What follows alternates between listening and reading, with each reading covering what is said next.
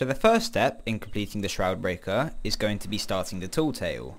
What you're going to want to do is head to any outpost and go to the tavern, and in the back corner you should see the mysterious stranger. Just to the right of him there should be the Shroudbreaker book. You're going to vote on it just like you would any other voyage, and then you've started the Tall Tale.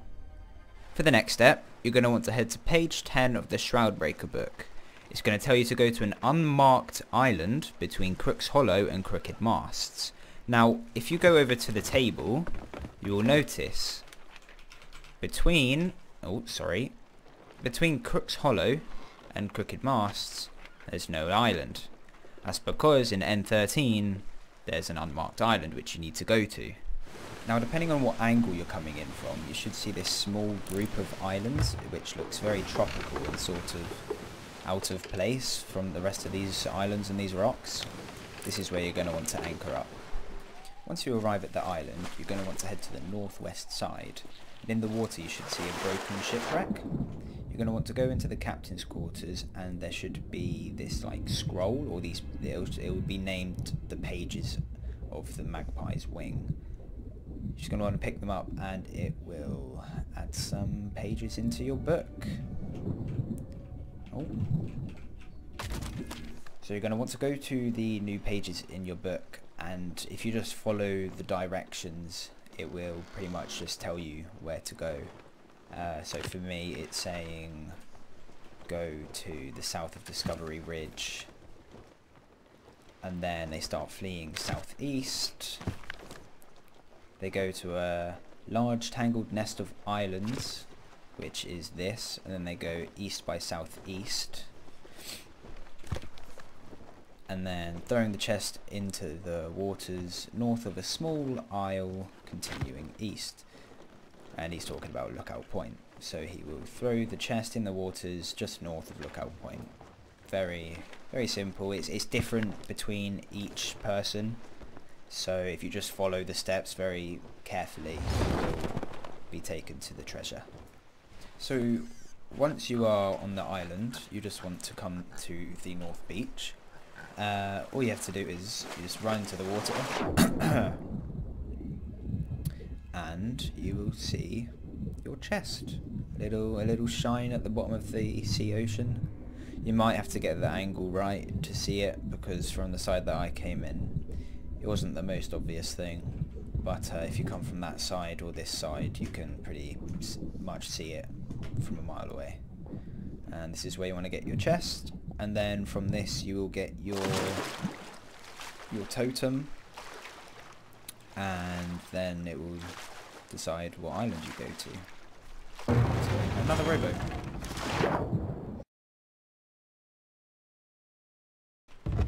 So once you open up your chest, you will get some pages and a totem.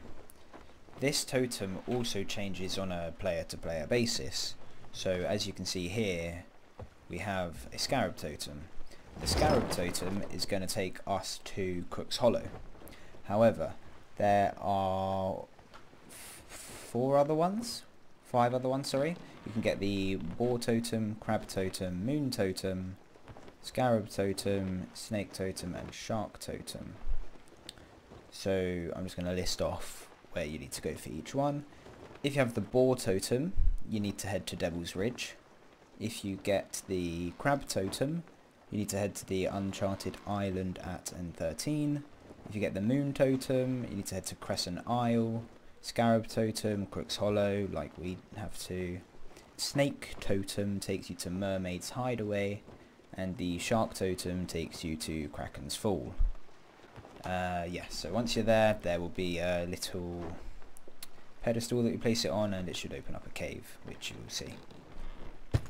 So once you get to Crook's Hollow, you want to just come in from the south side, I believe. Yeah, come in from the south side, and you're just going to want to head into the underground cave system. You want to head towards the waterfall on the other side, and just here is where you want to place your totem. And now is the main part where you sort of have to think.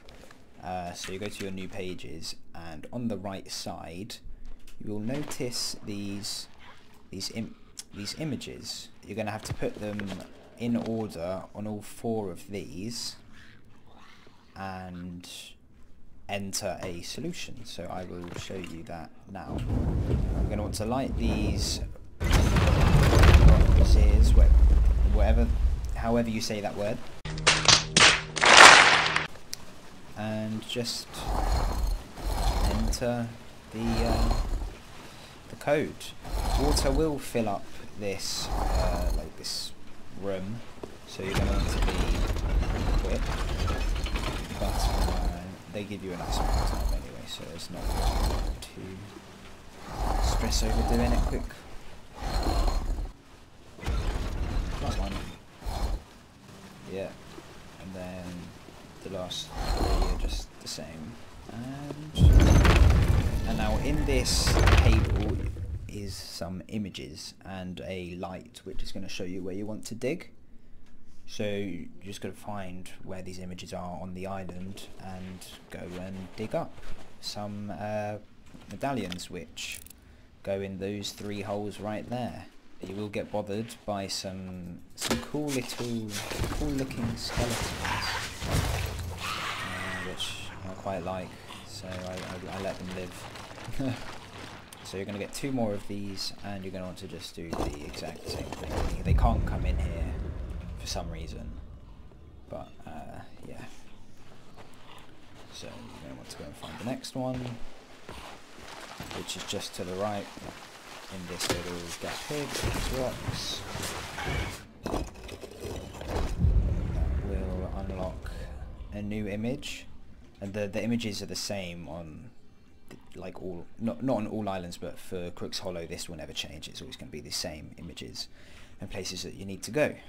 So I spent the first time I did this about 20 minutes looking for that Squidward's house looking thing. It's very simple how to get there now. Now I know. So you're just going to run out of the cave, go to the left, run around the island. It's at the very top, but I will show you. Just keep running around. Head up top, head towards the very back of the island. Make sure not to fall in this hole. It's around the back of this cave here, and to the left of it. So keep running past to the left, and here is Squidward's house. Just want to do it right now. Get the last medallion, and you could be like me and be risky, but if you want to take the safe route down, up to you. This will be the last medallion that you need to unlock the vault and get the Shroudbreaker, and then you will be on to the last part of the tale, which is just the Shroudbreaker. So this rock will move and reveal the Shroudbreaker, which in my opinion looks pretty cool. So for the last step, you're just going to want to go to the tavern at any outpost, go over to the mysterious stranger like you did at the very beginning, and just hand over your Shroudbreaker, and then you'll be given some really long story which you don't need to listen to, so you can just run away and go and live your life, you know, as a pirate.